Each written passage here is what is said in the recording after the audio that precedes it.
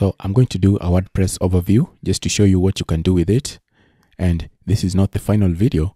I will do more and go into more steps of how you can create different pages and so on.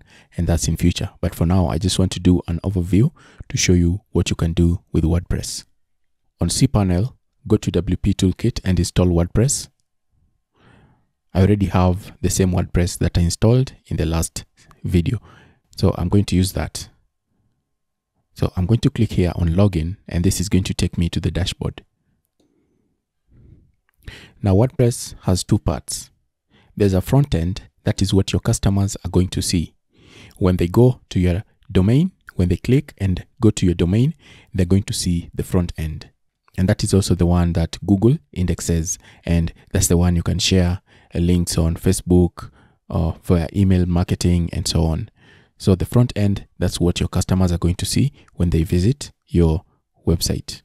Here, where I've logged into, and remember, I just logged in by clicking here, but you can also log in by going to that link, and then it will require a password and a username.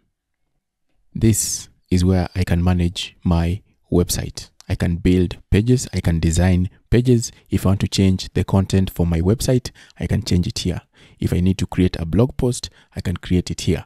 WordPress comes with blogs by default. So if you want to create a blog, if you want your website to also have a blog where you can add news and maybe information about your different things happening with your products or anything related to your industry, related to your business, WordPress has support for posts, and that is where you can set up your blog, right? So if you want to go to the front end to see what your visitors are going to see, you can just come in here and you'll see this option for visit site. So if I go to the front end, this is the front end of my website. All right, so I can have my menus here and people can access the different pages on my website. All right, let's go and delete these pages, and then we're going to create new pages. Come here under pages.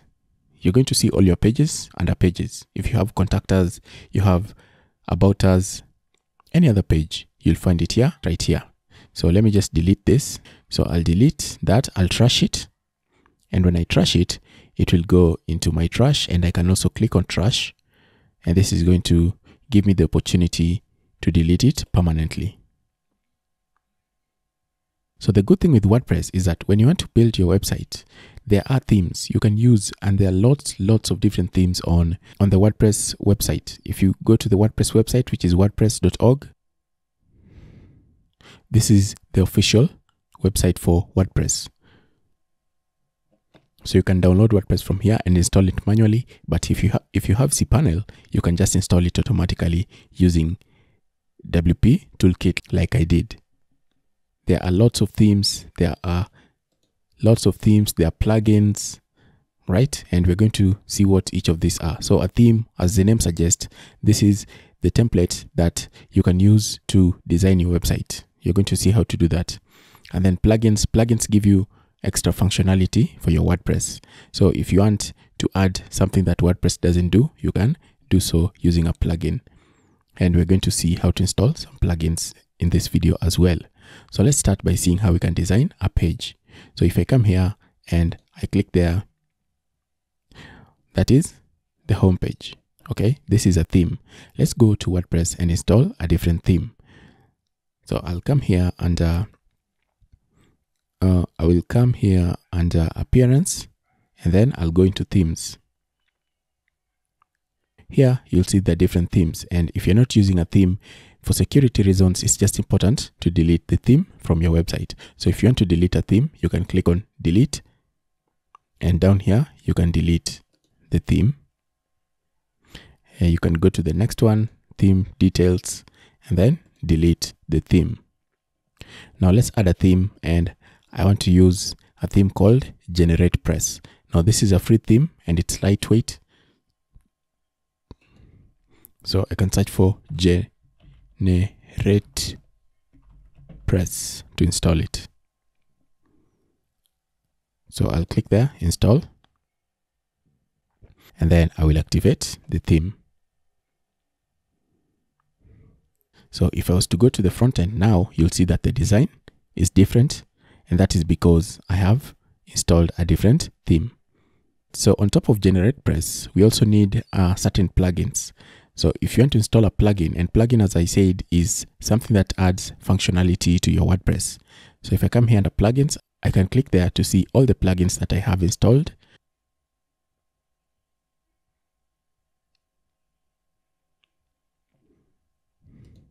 So these are plugins that were installed by WP Toolkit. So here, this is for anti-spam protection, and I can enable this in a different video. And then contact form, this will put a contact form on your website. When people contact you, they can reach you using the contact form on your contact page. Now, this is just a sample that usually comes with WordPress, and you can delete it. Just click on delete and delete it. Limit login attempts. This one also comes with cPanel WP Toolkit. So all this comes with the WP Toolkit. They were installed automatically. This is for caching. So caching is just a way to speed your website. And then Yoast for SEO. This can help you improve the SEO for different pages on your website. So here under plugins, I want to install another one called Generate Blocks. This can help you design your pages. So let me click here, add new plugin, and I want to add Generate Blocks.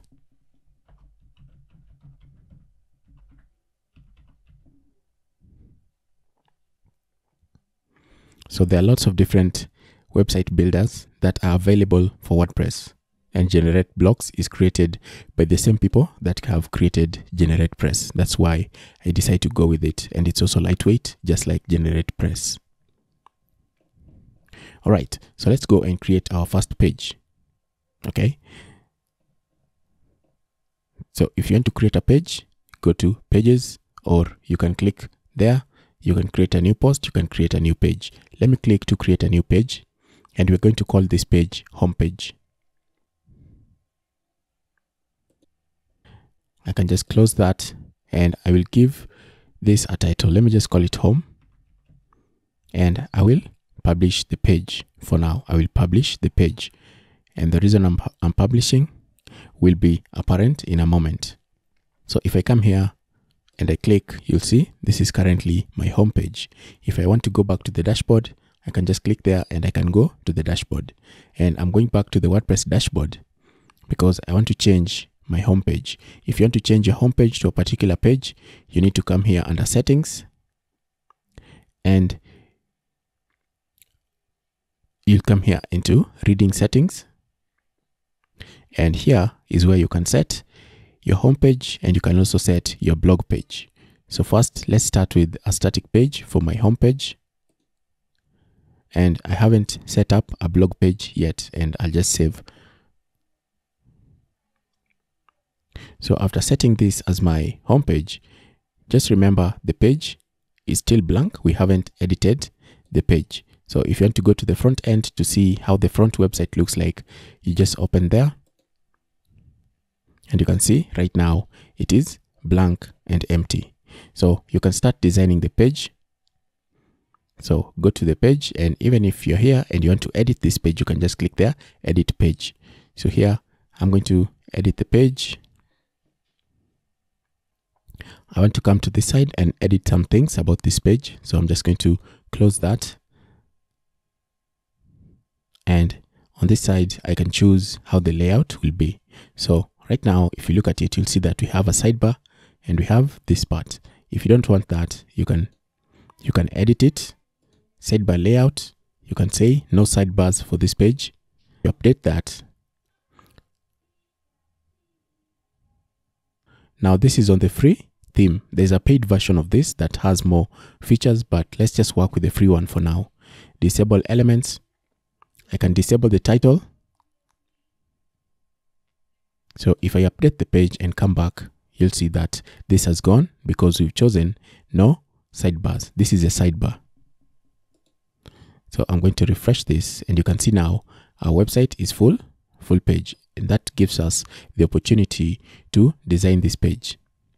So if I wanted to change the content of this page, remember I've installed a plugin called Generate Blocks. I can use that to design my page. if I want to design this page and get the help of generate blocks, I can just select different blocks here, different blocks that I can use to design the page. So for now, let me open that. And if I open this, it gives me this part that shows me everything that's available in my WordPress page. So let me just reduce the size. And as I said, right now we don't have any element on our page. If you click this button, you can add an element. Okay, generate blocks. So up here, you can see there's this thing, generate blocks. So you can open the pattern library. The pattern library has pre-designs that you can just put inside of your website and then edit them. So this will make designing your page very fast and quick. So this is a free version. Of course, it doesn't come with everything that the paid generate blocks option comes with. So I'm going to look for a hero, and a hero usually is an element at the top of the page. So you can select a type of hero that you want. In this case, let's say I want to go with this type of hero. So I'm just going to click there on insert, and it will be inserted into my page. So here I can say welcome. Just select it and say welcome to my business. And then whatever text you want to add there, or if you don't need the text, you can remove it. And then if you click here, you can add an image. So you can click here. When you click on it, you can click on replace to replace the image, and you can upload an image. If I want to upload an image, I can just click there on upload, and I'll search for images here. Maybe I can use that, and I'll just leave that as the image for now. Something else that you need to know is whenever you click on any element that is on this page, and you come to this, it will give you various settings that you can change for elements that are here. Maybe you want to increase the text, the size of the text here. You can just click on that. And if you come this side, you're going to see there's this option to typography. And here you can change the font size. So I'll just stick with that. And if you want to change it, you can maybe make it bigger or make it tinier there. And that's where font size is. Here under typography, font size is there. If I was to update the page and come back here, you'll see that now we have this. So let me come back here, and I want to disable this home. And this theme gives us the option to disable the content title. So the content title, which is that, will not be shown when it is disabled here. So to get here, just click on page, and you're going to see the option that you can do for the page. And one of them is content title can be hidden. If I update that, and let me also remove this tagline. So if I select it, I can delete it from there. So if I was to update that and then refresh the page, you'll see that is gone. And now if people come to your website, they'll see that and the information you want to tell them. This button can go wherever you want. If you want to add a link to that button, of course you can do that. You can just click on the button and click there, and you can add a link. So maybe you want the link to the home page here. I can just add that. Maybe you want it to link to something else, you can add that there, and you can also make it open in a new tab. So when somebody clicks it, it opens in a new tab. You can add all these options, no follow, so that search engines do not follow it. If it is a sponsored link, you can add sponsored to let search engines know that this is a sponsored link. So that's the first part there. Let's say now the next thing you want to add something else down here. So if you want to add something else down here, let's see if there's a plus button I can use. Yeah, and there's this plus button there. If you want to add anything after, you can do so. But the best way to add an item, you can see all these items are arranged in a way. That's a section, and then the other items that are within that section. So if you want to add an element after it, you can do so easier. The best way to do so to make sure that it is under that is to use this. So when you use this, you can add an element after. So let's add an element after, and it's just going to be a paragraph. So when I come to that paragraph and I click on it, I can add another element. I've shown you that the easiest way to add elements here, you can just come in here into generate blocks, themes, pattern library, click on that, and you can add your item there. For the next part, let's say maybe you want to add featured sections. I can click there on featured sections to see which options they have for me. If I see something that I like, if you see anything that you like, you can select that and use it. So I'm just going to click on insert, and that's going to insert it here. If you want to edit any of these items, of course, you can just come in here, click on it and edit what you want to edit, say your message. Let's say after this now, you want to add a contact form. Let's see how you can add a contact form here. And I'm just going to use something that I've seen is already installed here, and that is contact form 7. I saw that it's already installed. When I went to plugins, there was a plugin there called contact form 7, and we can use that. If I want to add something else beneath this, I'll just click there under it and then click add after. And that's going to add a paragraph. And then in this paragraph, I can add other things. Come back here and I can use something else here. So let's say I want to use any one of these, and it's going to get added there. Here there's an image. Let's say I want to remove this image. So I'm just going to click on it, and then I can delete, and that's going to remove the image. And once I remove the image, this is still a block, and I can add something here. So let's say I want to add my form here. I want to add my contact form here. So I don't have contact forms. Okay, contact form. I'm just going to click there on contact form and select a form.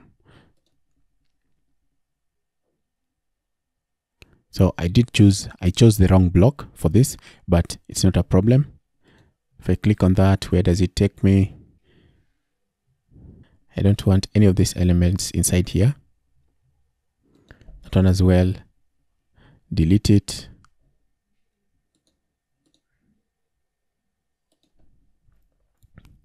So we'll just have our form there, and you can say something there. Use the form to contact us. There you can give it a heading, contact us.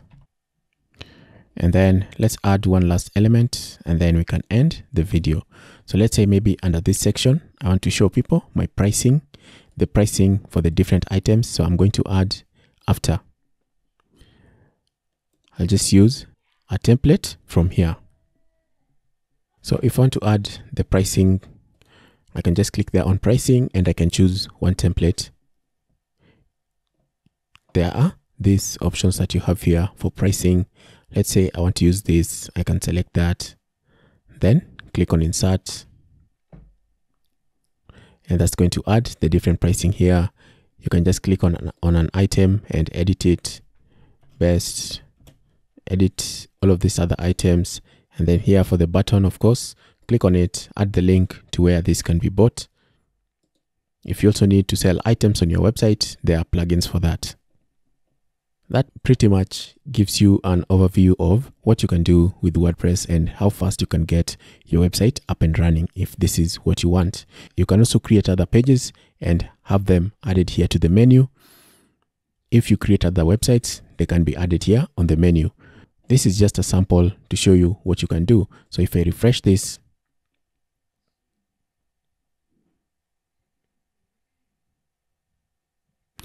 you'll see that there we have our welcome page. Here you can add whatever information you want to add. Here, contact us can be there. You can have your pricing there. Whatever you need to do, you can do with WordPress. If you need to add your logo, you can add your logo, and that can be done here under customize. This is just a sample to show you the possibilities, and let me know what you think about this. All right, I'm going to end it there.